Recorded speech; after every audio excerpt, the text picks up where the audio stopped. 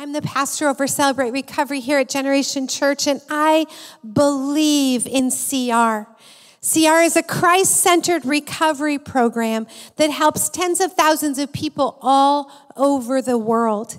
And I also have a personal story of how these kinds of struggles have affected me and our family.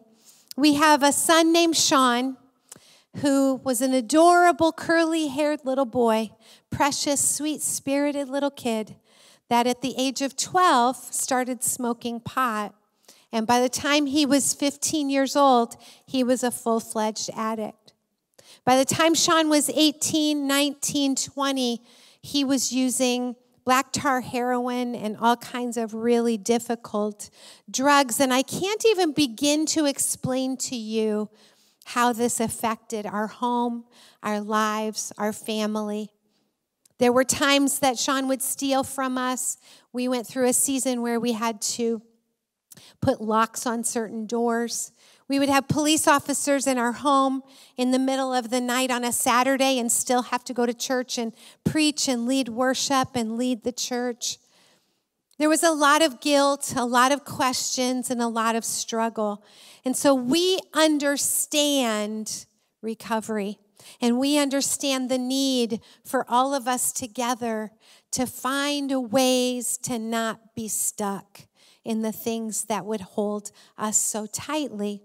Sean now is incarcerated. He's in jail. He has accepted Jesus into his heart, which is a great miracle. And we are still praying for him and believing in the faithfulness of God, because our God is a faithful God, and we know that. We're taking that to the bank for Sean's life. But we understand CR, and we understand the need for it and how these kinds of things affect us. And Celebrate Recovery exists to help us overcome hurts and habits and hang-ups in a Christ-centered environment. CR is based on the words of Jesus and also emphasizes personal responsibility and helps us in our growth and our healing. Here at Generation Church, we have CR on both of our campuses. Here at the Mesa campus, we have Celebrate Recovery every single Tuesday night at 6 p.m. right over in the chapel building. We start out with a light meal at 6. Then we go in for an actual service-type meeting where we have worship and a testimony or a message. And then after that, we go into open share, where we have an opportunity to share where we're at, what our journey is like, and the struggles that we're going through. We have that also, the exact same thing in Ahwatukee at 6 p.m. on Friday nights. And we would just love to invite you to CR. You don't have to sign up. You can just show up. One of the cool things we have here at Generation Church is we have CR Kids. And CR Kids is for kids kindergarten through 6th grade.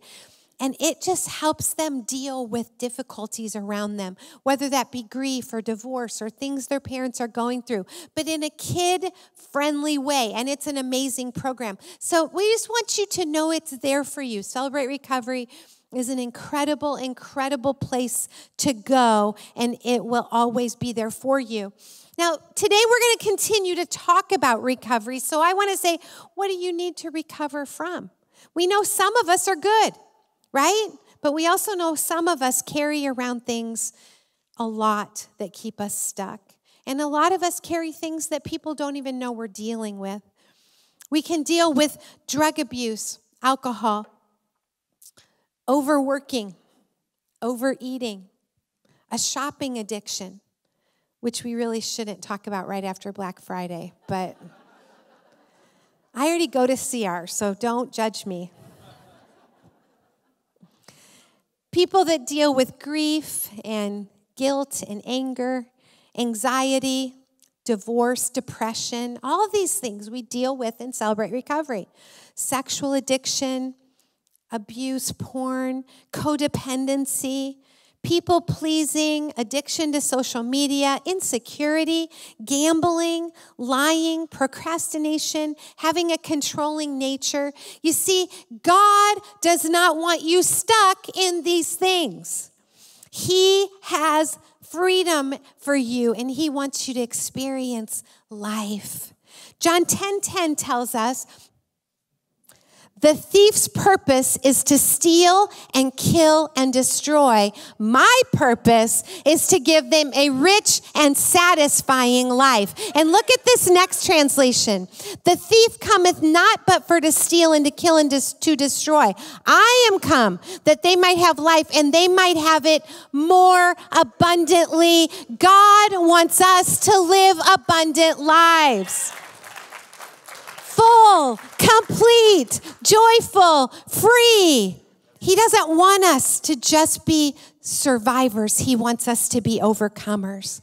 God wants us to be winners, not losers. But we have to get a hold of the promises of God. He wants so much for us. But friends, we have to deal with our junk. And some of us live our lives carrying that junk around with us. We wake up with it in the morning, we walk around with it all day, and go to sleep with it at night. And I'm telling you tonight, God has more for you. He wants to help us get unstuck from our habits that mess us up, from problems that cause us our difficulties, from memories that we can't let go of.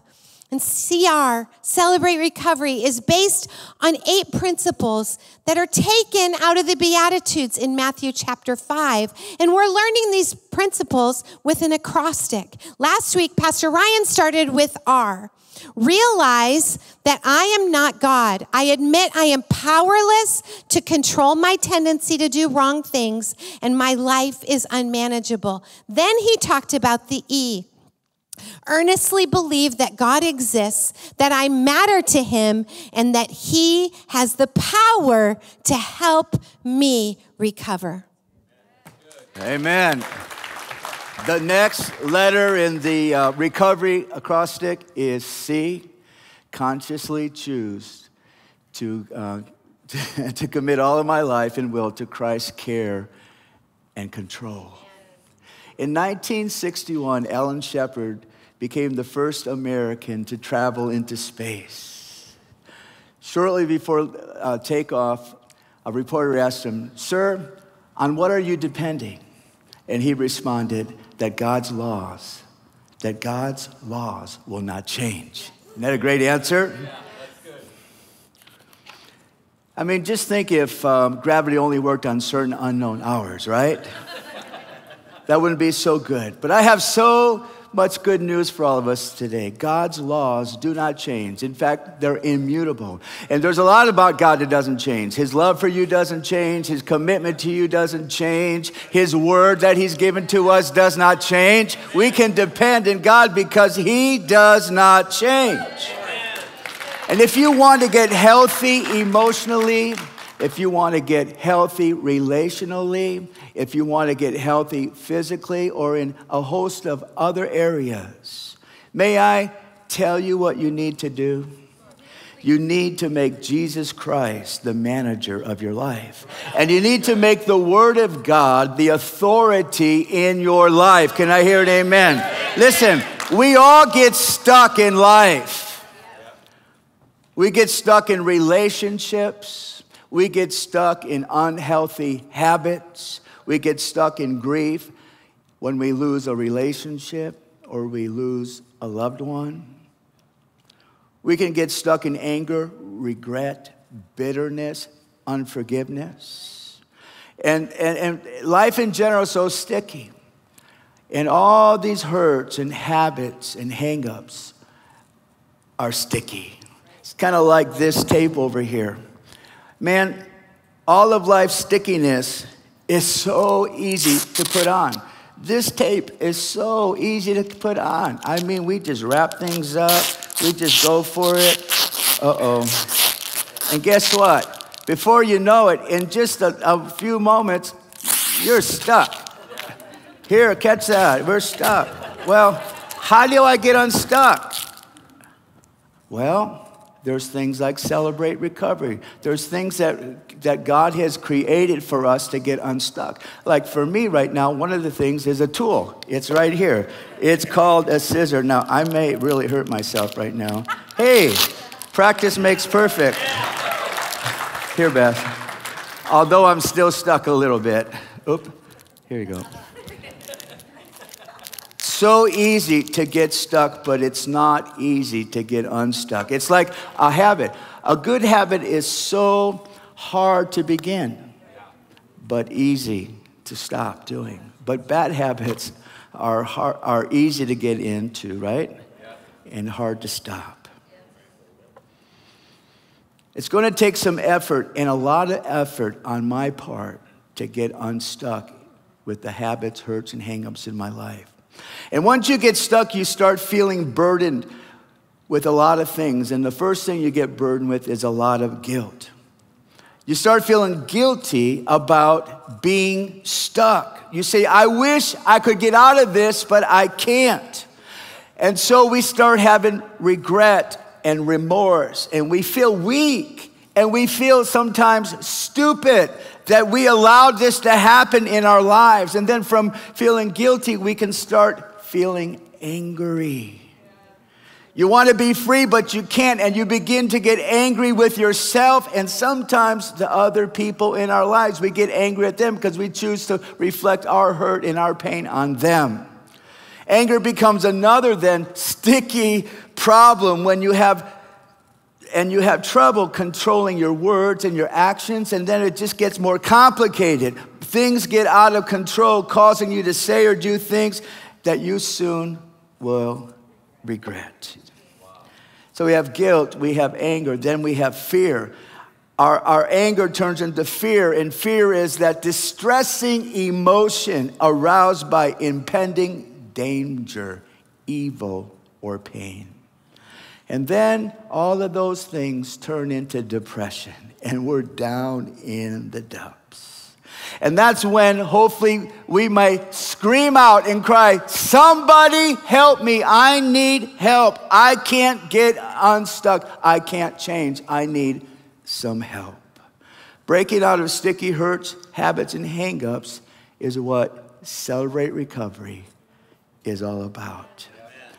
It's not enough to realize that I'm not God. That's step one. It's not enough to believe that he exists and that God is able and willing to help us. We've got to make a decision. There comes a point in our recovery that we've got to cross over the line. And that is the third step here, where we consciously choose to commit our lives to Christ's care and control. But we don't want anybody to control us, do we? The third step is based on what Jesus said in Matthew 11. Come unto me, all you who are weary and burdened, I will give you rest. Take my yoke upon you and learn from me, and you will find rest for your souls. For my yoke is easy and my burden is light. What an incredible invitation. Jesus says, come unto me. Let me control your life. Let me care for your life. And if when you do that, you will have rest. I will make your life easier, and I will make your load lighter. In every one of your hurts, habits, and hang-ups, Jesus offers relief. How do you spell relief? Jesus.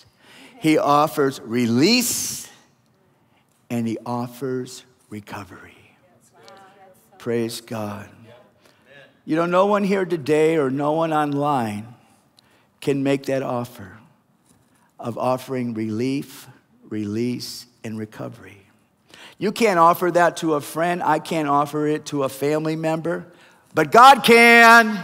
Hallelujah. So what keeps us from taking this third step? It's so important, but what keeps us from taking that step? A lot of times it's a 5-letter word, and it's called pride. Pride will keep me from admitting I need help. Look at Proverbs 18. Arrogant people are on the way to ruin because they won't admit it when they need help. It kind of reminds me of myself. Back in the days and decades, actually, before we had Google Maps, Beth and I'd be driving somewhere, and I'd be lost, but there's no way I was stopping. I wasn't admitting, I got this, Beth, I got this. Even if we're late, even if we miss it, I got it. One time, we were driving up in Montana, and it was for a wedding, and we had a couple hours, and we were trying to get to Glacier National Park. We never got it because I wouldn't stop. I never saw it. Craziness. Lost but unwilling to stop and ask for directions. Pride will keep you, will keep me, will keep your loved one from admitting they need help. Number 2 is guilt. There's that guilt thing. David, a man after God's own heart, committed adultery and then tried to cover it up by killing Uzziah, Bathsheba's husband. In Psalm 40, it says that David said, problems far too big for me to solve are piled higher than my head. Ever felt that way? Meanwhile, my sins, too many to count, have all caught up with me, and I'm ashamed to look up. I'm ashamed to ask for help. Pride will keep us from taking this step. Guilt will keep us from taking this step. David is saying, I've blown it big time. But here's the great thing about God. There is no sin that God cannot forgive. Amen. And there's nothing in your life that God's not willing and able to help you with. So don't let pride, don't let guilt keep you from taking this incredible step of giving Jesus control of your life and also your will, and making God's word the authority in your life. That's so important. Paul was writing to young Timothy, and he said this about fear. He said, for God has not given us the spirit of fear, but power, love, and a sound mind. I think a lot of times we're just afraid of what we may have to give up. We're like the guy who's out hiking maybe by the Grand Canyon, and he trips on a piece of wood or something, and he's falling. And after about 500 feet of free falling, he grabs a hold of a branch somewhere. He looks down, and he's got another 500 feet to go. He looks up, and he sees the 500 feet, and he cries out, somebody up there, help me, help me. And he hears a voice. It's the voice of the Lord, and says, just let go, and I'll catch you. For a moment, no, and he looks down. No, I can't do that. He looks up. Can somebody else help me? We're like that guy. We're hanging on for dear life, and yet we're afraid. Listen, we are afraid of what will happen if we give God the care and the control of our lives. What are you afraid will happen if you give it all up? You give God control of your life. What are you afraid will happen? When I was 17 and a half, I kind of stepped away from God. I grew up in a really wonderful Christian home. I was loving the Lord, going to youth group, going to church. And then we moved to another city, and then I stepped out, and I turned my back on God. And I began doing things that young men who are 17 and a half and 18 do when they're not serving God. Got me in a whole bunch of trouble. In fact, I was arrested one night and charged with 2 counts of conspiracy to commit a felony. It's because I was doing some real stupid things. But just before that, about 2 weeks before that, I was falling apart. Things were going bad in my life, in my heart, and I was totally out of control. And I was talking to our pastor, who our parents had called. It was 2:30 at night, and you know what he asked me? He said, Paul, are you ready to give control of your life to Jesus? And guess what? I was. And he led me in a sinner's prayer, and I asked the Lord to come into my heart and to save me, and he did. And then I got arrested, and I had to deal with all of that. I was sentenced to 3 years in the Iowa State Penitentiary. Now tell me that wasn't a wake-up call. But through the prayers of my family and church, and probably because of my good looks, and or that I'd never been in trouble before, they put me on 1-year probation, and if I messed up again, I was going there. That was a good motivation not to mess up. But after that, even when I was on probation, I had a wonderful job on the Burlington Northern Railroad. I had a brand new car. I was involved in ministry in our home church, enjoying it, loving church, loving God, loving life, loving my bank account, loving my car. And I started sensing the Lord wanted me to go to Minneapolis and to enroll in a Bible college to prepare for ministry. And to obey him, I needed to quit my job, sell my car. And I did. And one of the things that the Lord challenged me with during that period, again, now I'm about 19 years old, and I'm getting ready to move up to Minneapolis. And I felt the Lord say, you know, if you really want all that I have for you, you should never date anyone who's not a Christian. And so I made that commitment, and I remember making it, and I honored that commitment. But during that season of waiting, sometimes, and it was kind of a joke in Bible college, that if you just really serve the Lord, you know, you're going to get an ugly wife because that's what God's going to give you. And so I was kind of thinking of that. He told a lot of jokes. And so I was thinking maybe someone not so attractive would be God's will, and a loser, you know. And if I really followed God's will, he'd probably send me to Africa. Well, about 7 years into that process, I met Beth, and I fell in love with her. And look at this picture of us. Look at that. So pretty. Oh, so pretty. I kind of look like Donny Osmond there, I think. No. No, sorry. I didn't say that in the morning. Okay, but listen. I lost track. Beautiful, thank you. Beautiful. And if you know her, definitely not a loser, amen? God bless me. You see, God places desires in our heart. And the Bible is very clear that if we commit our way to him, he will bring to pass the desires that he's placed in our heart. But then, guess what? I've been to Africa 3 times. And those trips, missions trips, have been like some of the top highlights of my life. God knows what he's doing. Amen? Isn't God good? Praise the Lord. So what are you afraid of? Afraid will happen if you give God control of your life. Some people will say, well, I don't want anybody controlling my life.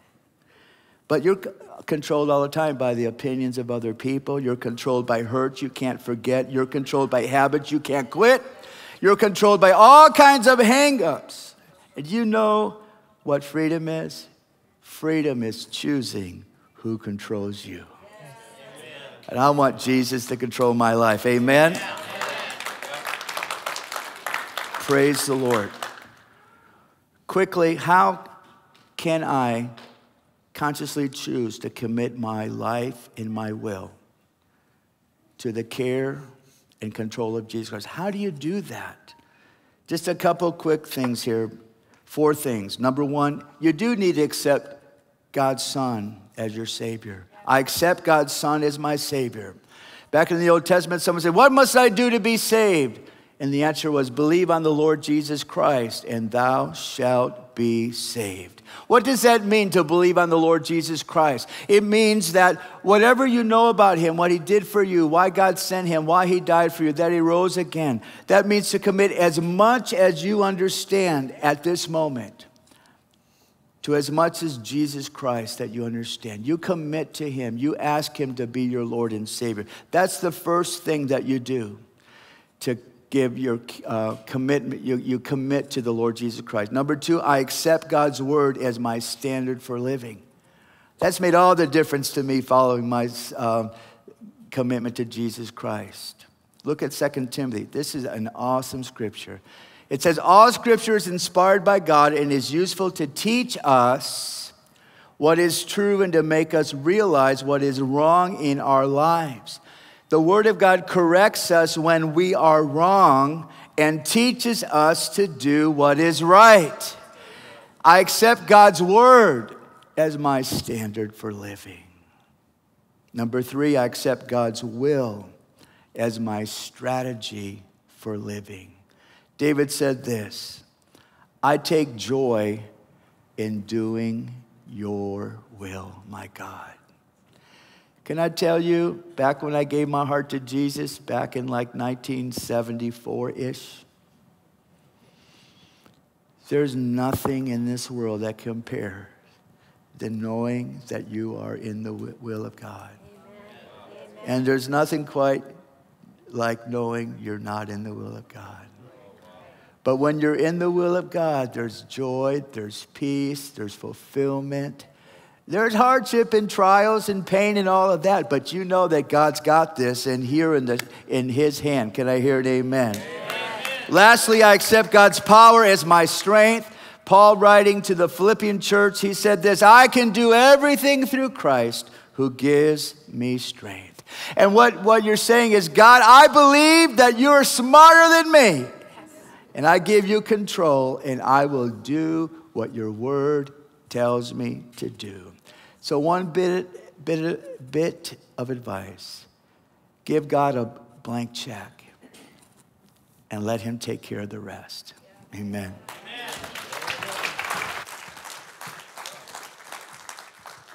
Next, we're going to talk about a house cleaning step. It has to do with cleaning up the past and letting go of guilt. The O in recovery is openly examine and confess my faults to God, to myself, and to someone I trust. Let's talk for a minute about the big G word, guilt.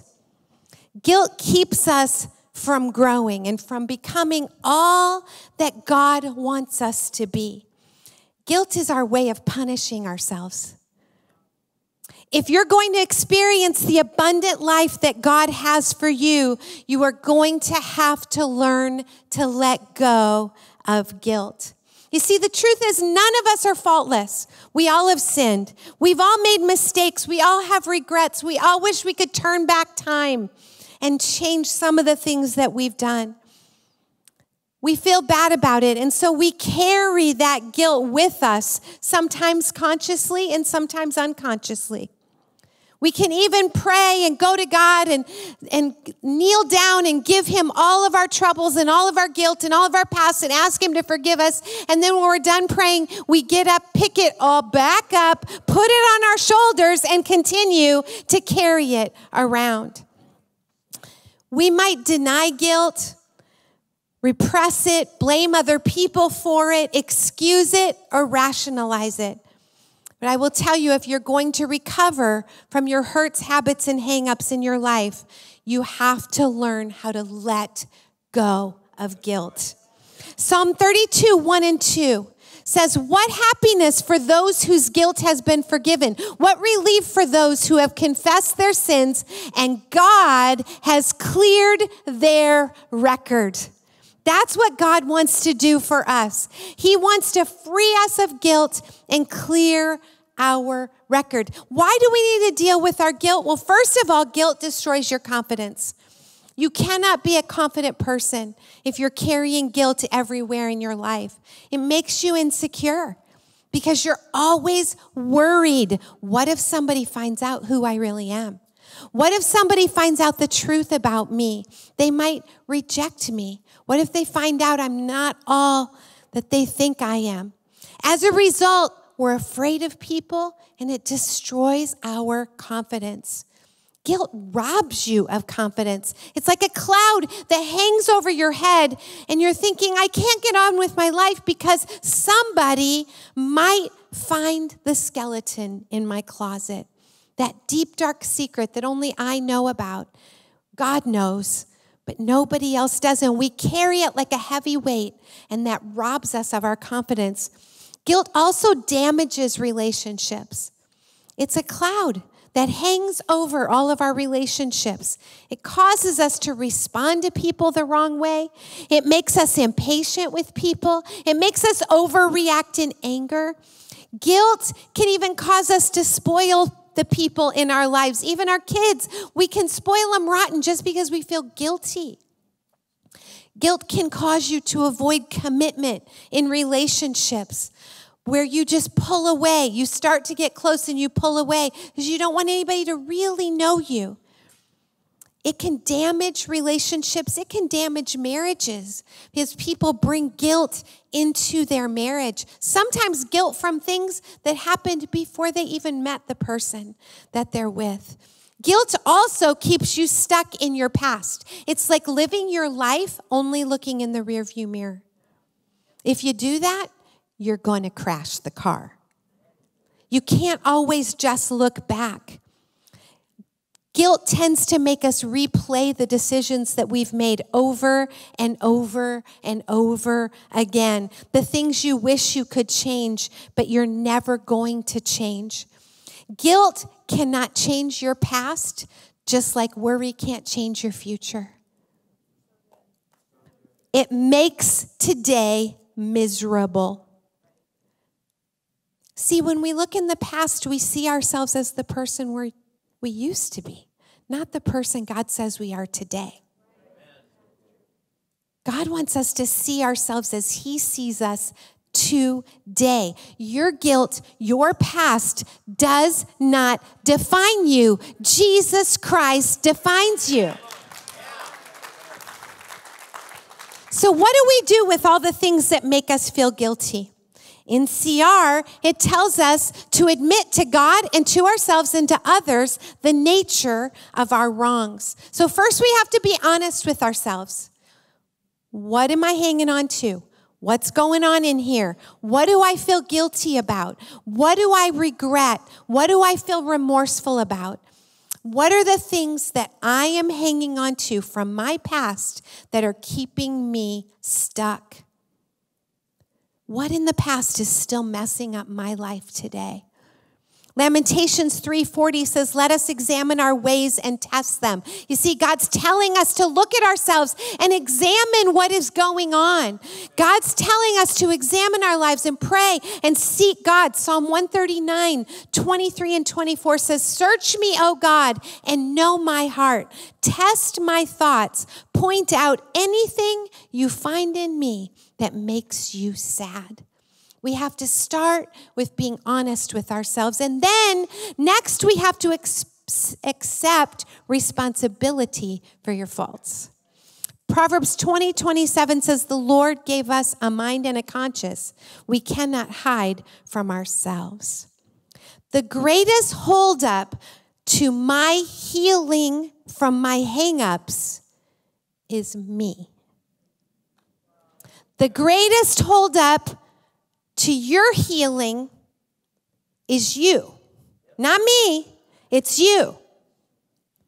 Sometimes we think if I could just change a few things, if I could just stop being married to this person and be married to that person, if I could just get a different job, if I could just move to a different city, if I could just change everybody in my family to another family.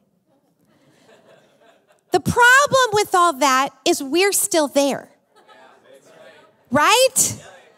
We've got to deal with what's inside of us. We have to take responsibility for our faults. We can't minimize it. We can't rationalize it. We can't blame others.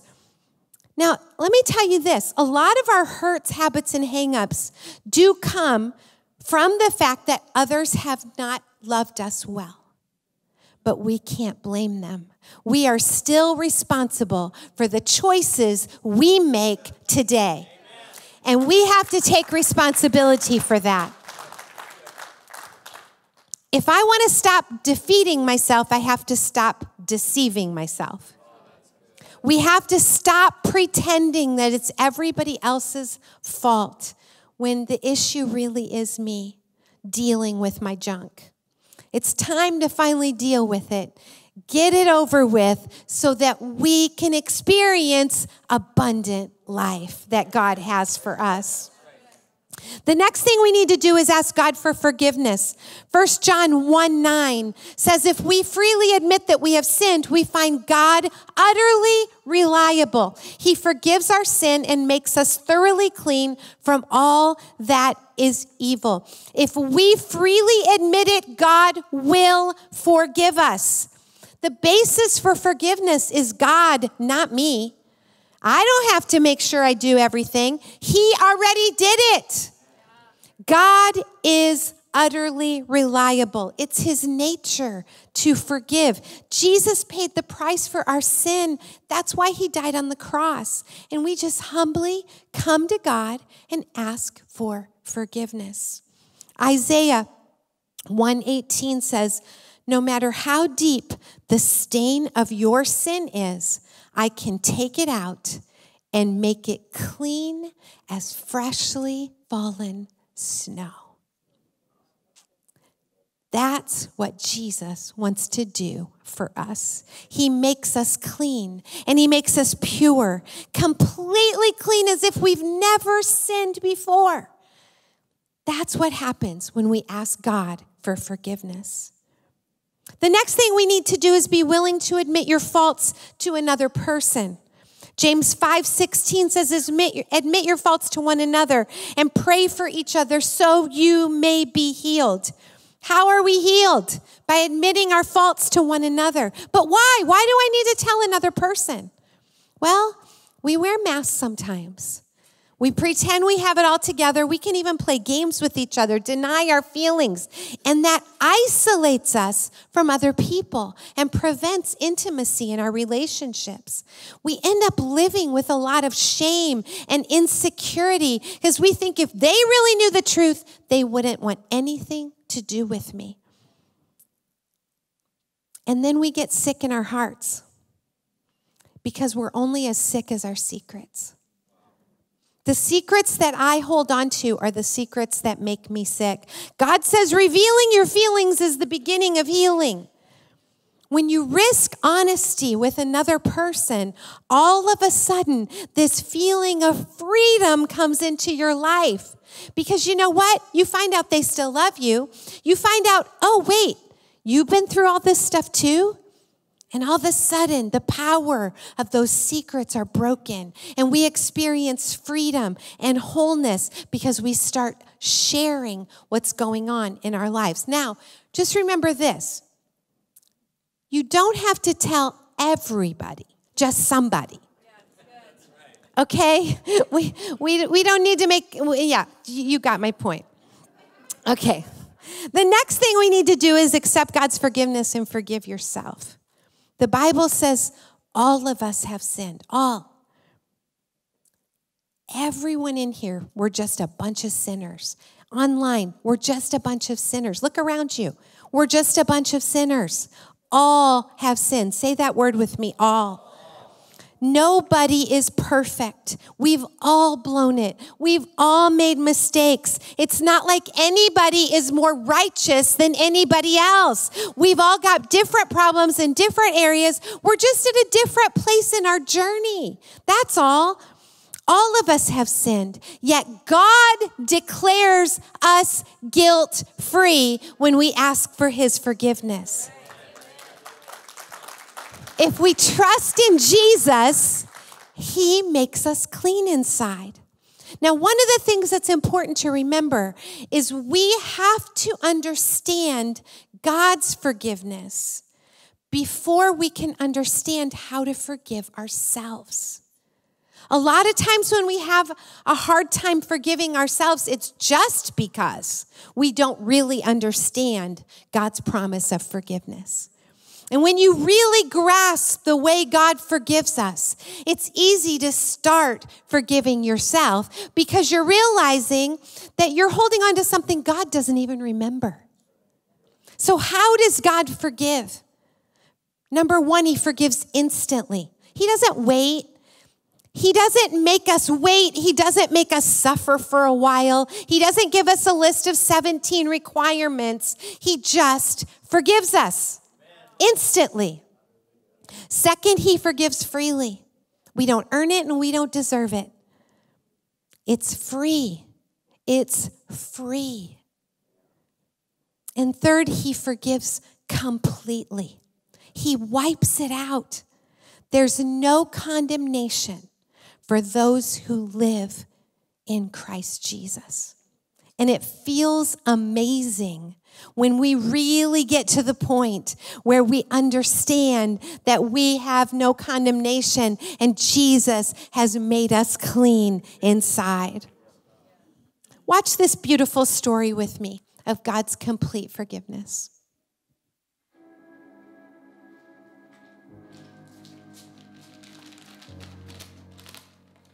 Hi, I'm Jen, and I am a grateful believer in Jesus Christ. So what initially brought me to CR was my addiction to drugs and alcohol. Growing up was tough for me. I lived in a very dysfunctional environment and never quite felt like I belonged. I always had a sense of insecurity. Well, drugs and alcohol took care of that for me. Using and drinking gave me that false sense of belonging, self-confidence, and security I longed for. I loved how I felt when I was drunk or high. I started getting drunk and high regularly at age 14. Even once I started having children and even eventually got married, it didn't stop. It only progressively got worse. My marriage was also extremely unhealthy. He was a violent alcoholic, and I had developed FD pain pill addiction. We had it all, cars, boats, and a house. And even though I knew how we were living wasn't normal, I didn't think we really had that big of a problem. So as dark as my life was, on January 26, 2010, my world as I knew it came crashing down. My husband went in for a minor surgery, and even though the surgery went great, when I later returned to the hospital, I walked in to find my husband not breathing. He was dead. It was at that moment I hated the God my grandma had so often talked about. How could he do this? How could he take the only normality or only normalcy I had away? I had to go home and tell my young children their dad isn't coming home. I fell deeper into my darkness and addiction. It wasn't long after Dwayne died that the revolving doors of jail and prison began. Everything was gone, the house, the furniture, clothes, and eventually my children. I'm sorry. I will never forget the day in court when I signed my rights away as a mother. A piece of me died that day. By now, I required a needle full of heroin to numb the pain. It wasn't until my third time in prison I finally hit my rock bottom. I was done. I was ready, and God welcomed me with open arms. Once I was released, I moved to Washington State, and it is then I started my journey in CR, Celebrate Recovery. In Celebrate Recovery is where I've learned and continue to learn about stepping out of denial, doing my inventory, being powerless, and God restoring my sanity, and ultimately giving me hope. I had found what I needed. The steps are just a part of CR. You also get the love and support from your brothers and sisters in Christ, and sponsorship and accountability. I have been a part of CR for going on 7 years. As a matter of fact, in February, I will have 7 years clean and sober. I have an amazing husband who also attends CR, and a great relationship with my children and family, a job I love, and the blessings go on. CR is also about being of service to others. I've had the honor, and still do, of serving, sponsoring, and leading groups and step studies. Also, the growing doesn't stop. Once the drugs and alcohol were removed, all the other hurts, habits, and hang-ups came out. Fear, control, and anger, just to name a few. I am definitely a work in progress, and God is by far not done with me yet, so I will keep coming back.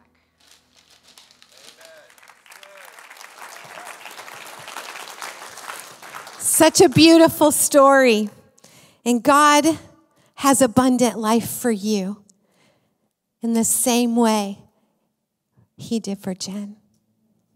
Your story might not be as drastic as hers, but whatever has you stuck, God wants to unstuck you. He wants you to live that abundant life of joy and freedom and wholeness, free of guilt. God has that for you. And I know how we think, whether you're in Mesa and looking around the room, or you're online thinking about other people you know that go to church. I know we think everybody has it together but us. We walk in a room like this and we think, you know what? Everybody looks so put together. But I think we would all admit we're on our journey. And we're on our journey together. We're on our journey together to freedom, wholeness, recovery, abundant life, all the promises of God, all the things he has for us. And he wants that for every single one of you. The first step is obviously saying, Jesus, be the Lord of my life, and letting him come in and forgive you. And some of you might have avoided that just because of guilt. You might think you can't ask Jesus to be the Lord of your life because you've done so many bad things. He couldn't possibly have done this for you. But I will tell you this, he loves you. He died for you. He wants to forgive your sins. He wants you to be his child. And I would just like to give you an opportunity to pray that prayer and ask Jesus to be the leader and the Lord of your life. Can you just close your eyes with me? And if you're watching online or you're in this room, Jesus loves you. Jesus died for you. Jesus has not given up on you. Jesus wants to forgive you. Just say this prayer in your heart while I pray it, and your life will never be the same again. Jesus, I need you. I need a Savior. Please forgive me of all my sins and mistakes. Please make me clean inside. Please take me as your child. I give my life and my control and my cares to you right now. And I'm going to live for you from this moment on. In Jesus' name, amen. Amen. Now, for those of you who already know Jesus, but are experiencing some stuck things in your life, I want to pray for you, because I want this to be the day that you say, I'm hungry for wholeness. I want to seek it. I want to work on my junk. I want to do the things that I need to do to experience abundant life. Let me pray for you. Jesus, we love you so much, and we're so grateful for your promises. We're so grateful for abundant life. We're so grateful for all that you do for us. And Jesus, we don't want to be stuck in our junk. So we commit to walk the journey of letting you help us deal with our stuff.